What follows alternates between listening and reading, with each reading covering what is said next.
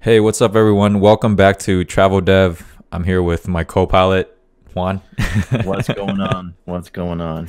We're here for Mastermind Part 2, where we basically talk about our goals and how we're moving towards um, location independence or digital nomadism or extra patriotism.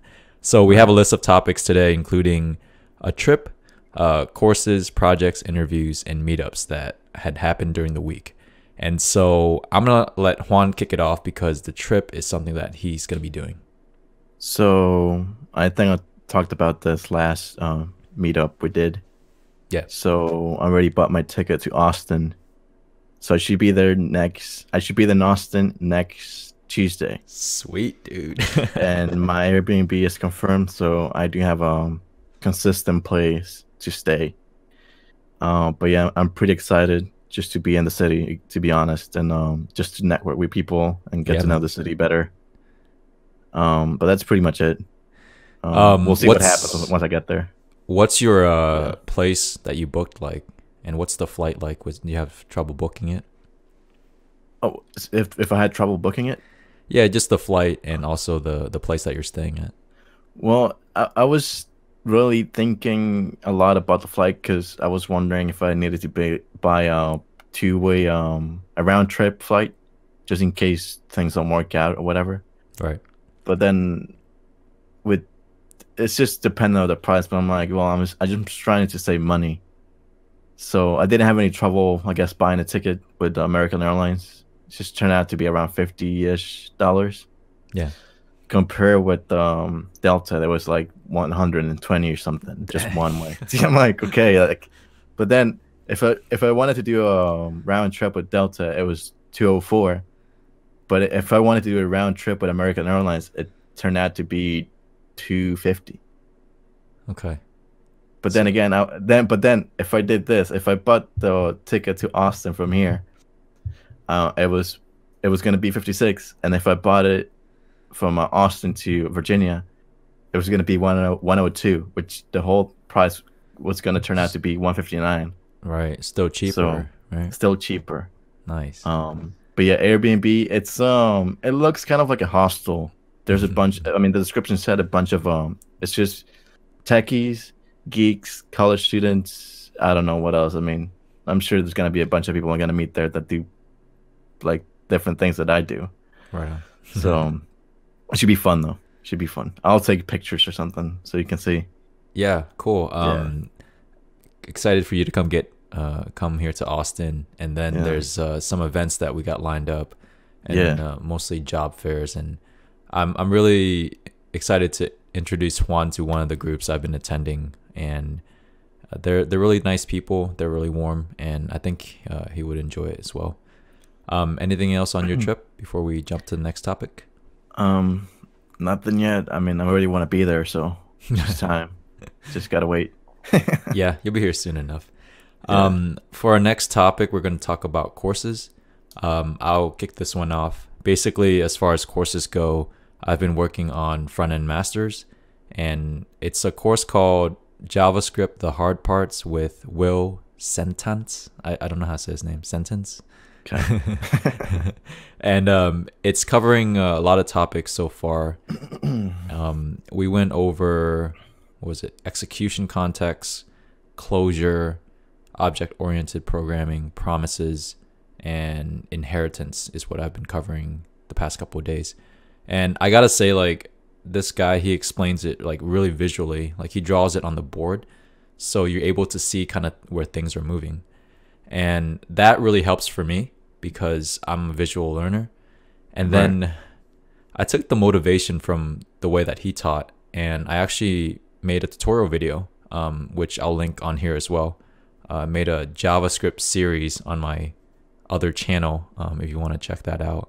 And it's going over execution context, and that's the first one I got. So Nice, pretty dude. excited to get that up. That's as much as the course that I'm doing right now. I'm trying to stick to just one and just, get through it and then move on to the next one. And how about on your end, man? What courses are you doing? So I haven't been doing that much lately. I mean, like I've been doing college, so Mhm. homework basically, but one of my classes is human interaction design, Mhm. and that's kind of cool.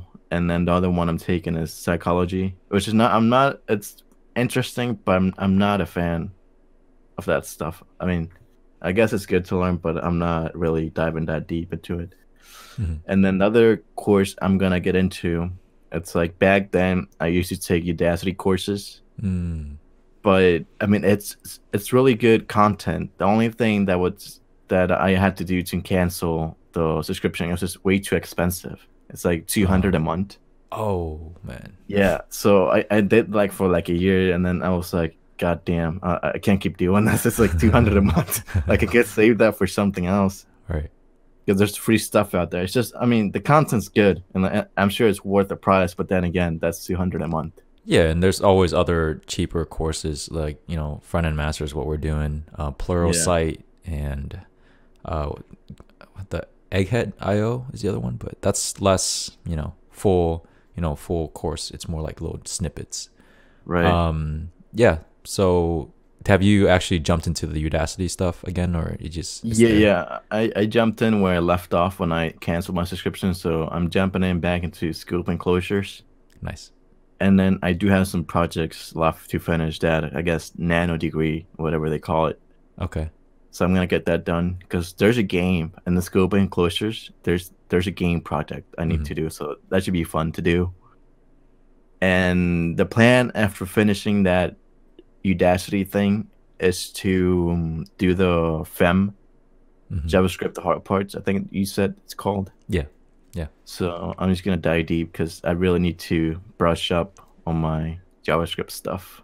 Yeah, and I think I So was saying to you this week as well, like we thought we were getting into JavaScript pretty deeply, but it turns out yeah, like it goes really, really deep because the way that Kyle Simpson explains it or Will Sentence, it just makes you kind of you didn't know what was there before until you kind of right. heard about it. Yeah. Yeah, the other funny thing though, it's like the last video you posted to your other channel, you were talking about the call stack, right? Yeah.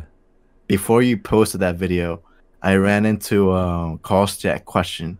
So I'm like wondering what the hell is this? Because I never heard this thing Yeah. before. And then I saw your video. I'm like, okay. So I just thought it was kind of funny. I ran into your video after that. Yeah, man.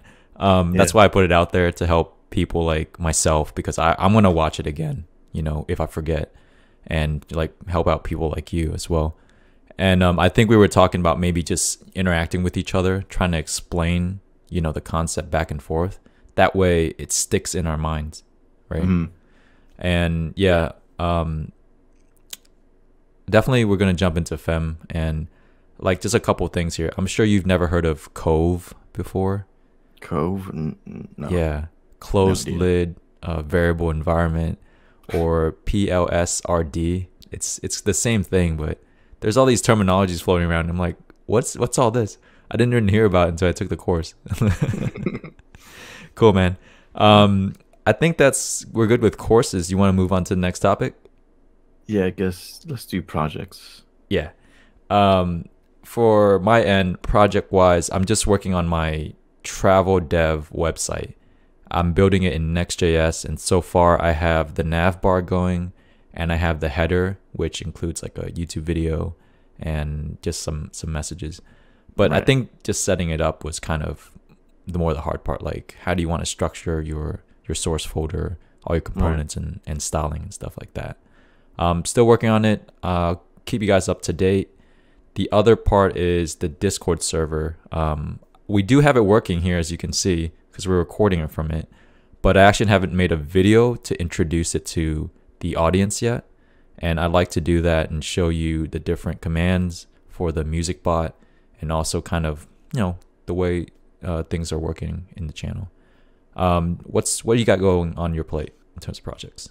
So projects. So I think I told you I got my site done like last week, I think. So that's done. The only thing I Oh need yeah. to finish is I need to make the menu responsive. I mean, it's just I gotta add a hamburger button Hmm. and make it responsive. But that's and then add some cards.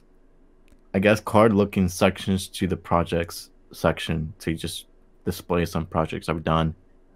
Yeah. And then besides my website, I launched my music project website too. Right. So that's pretty basic right now, but since I made it with Next, because I heard you talk about Next a lot, so Yeah. I picked that up. But then again, I need to look into like, I guess I don't know if you can call them packages, because I guess I want to have the ability to play songs from my site. Mm. So I'm sure there's something with Next I can use to do that. But Yeah. yeah. Mm. And besides that, that's mostly it. I mean, besides the Loquella app we're working on. Yeah.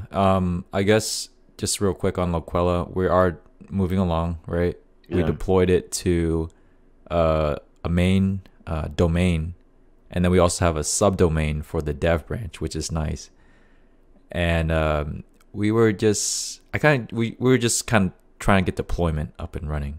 But as far Right. as making moves on the UI and design, I think that's the goal for next week. So that's what I have to say about it. What else did I Right. miss? I think that should be it. It's just pretty basic right now. Yeah. Yeah. Cool. I'm going to jump to interviews if that's cool. Mm. Hmm. So I have a funny story to tell you, man.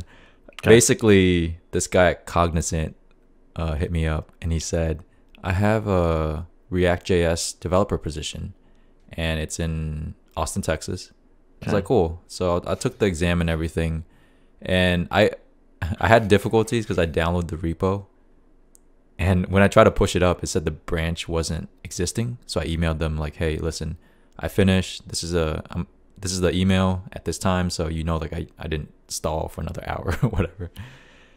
And the guy's like, okay, let me see if I can get you another opportunity to work on it. I'm like, okay. And I waited. The guy messaged me back and he said, we have an interview lined up for you for a position called full stack Java developer. I'm like, wait, do you mean JavaScript? Because I've never worked on Java before. So Dude. I'm talking to this guy on the phone, and okay, I don't really, I'm not watching people's races or whatever, but he was Indian. He was kind of pushing, like I don't know if you felt that before. They kind of push a lot, and like, you know what? Why don't you just take the interview and just see how you do? It doesn't hurt. I'm like, okay, but I've never done Java, and clearly it says there's a live coding session and debugging session. So I'm like, is this even worth my time showing up, right?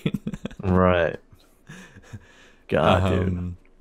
And the other good news is that one of my recruiters that hooked me up with Visa, he actually said that he found an opportunity at Home Depot as Nice. I think it was front end engineer. That was the title. And I'm hoping to do that next week, as well as another company in Houston, which is an on-site. So that's kind of what I have going on for interviews. Do you have any phone calls recently or application status updates? Yeah, I mean, I still gotta finish a take-home test I got sent by I think I show you it, but it's by Cloudflare. Mm-hmm. So I still need to finish those questions. I mean, it sounds some of them seem complicated, so I'm just gonna try to answer like whatever I can find. And then I did have a call last week with well, it was a person that was hiring directly for this company that does server stuff. Hmm. But it was for a position doing remember my position when I used to work at Facebook in the data center? Yeah. It was basically the same thing. So I'm like, well, I'm not trying to get back into that again. I mean, it's cool if it gets me to Austin, it's cool, but like I'm studying web development, so if not, I'm not doing that exactly. It's like, Right. what am I doing? But yeah, she told me, well, I'm gonna keep your resume in place just in case you change your mind. So if you change your mind, if you want a job, just call me back. So Okay. that's I think that's there just for an emergency. If I need it, I'll give Reach her a out. call or something. Yeah. And besides that, other jobs. I mean, I've been applying. I just haven't heard back yet. Yeah. So, what I'm gonna keep doing it this week though, just before I get there to Austin. But I'm gonna still do it once I'm there in Austin. Yeah. So just keep applying nonstop. So we'll see. But that's mostly it on my end. Yeah, and I think the strategy I've been using recently is just here's what happened. When you go to a job fair, you kind of meet them, and then they give you your contact, you give them the resume, your resume, but Mm-hmm. really nothing comes out of it. It's basically like if you were applying online, to be honest, Mm-hmm. because all they say to you is like, go ahead and visit our website, apply on there or whatever, and it's basically like if you were sitting at home, in a sense. The only thing Right. is that you meet maybe the recruiter face to face or one of the engineers face to face. Um, but the other thing is like I take it a step further, and if I get their contact information, I'll actually hit them up instead of applying on the site, because I'll send them a message like, "Hey, it was nice to meet you at this fair or this event. This is my resume. Do you still have the position open? Are you looking to hire something? Right now? Just kind of hit them right away, because again, you don't want to be at the bottom of the stack somewhere." Right. So recently, I've just been trying to apply to jobs, 3 or 4 jobs a day on LinkedIn. And then these job fairs are kind of like, they help too. But I think Meetups is where it's at. Because Right. Meetups, you end up meeting a lot more types of people that are currently working at companies and can maybe hook you up. But job fairs, man, I feel like it's just another LinkedIn. Might as well just sit at home and do it, to be honest. Yeah. Yeah. Okay. And the very last topic here, I just got Meetups. I just want to throw in there, I've been going to the Hispanic hackers here in Austin, Texas, and they've Nice. been really cool. They focus mostly on career development for web developers, and they speak Spanish, so something of interest for us both. And they've just been really warm. Like the people actually communicate with each other, because some of the other meetups Right. I go to, they kind of just like people come, listen to the talk, and then they go home, eat some pizza. That's it. And like, that sucks. I want to connect with Right. people. Yeah. Wait, do they do a talk or something? Yeah. So one of the talks I went to was how to do a startup. And it was basically a startup lawyer focusing on, I forgot the term for it, but he does the laws for the startup companies. He's familiar with Okay. all that. So I Cool. sat through an hour of it, and I definitely learned a lot about starting a company, but not something I'm going to do right now. Maybe in the future Yeah. I will. Same. Yeah. Yeah. That's cool, man. Cool. Before we run off here, you got anything else you want to throw in for this mastermind? I think that should be it. That should be it, man. All right, man. Quick and clean. Awesome. All right, cool. Good to chat with you. Let's try to do it again next week and just see where we're at and see how we're closer we're moving to our goals. Sounds good, man. All I'll right. see you. See you, man.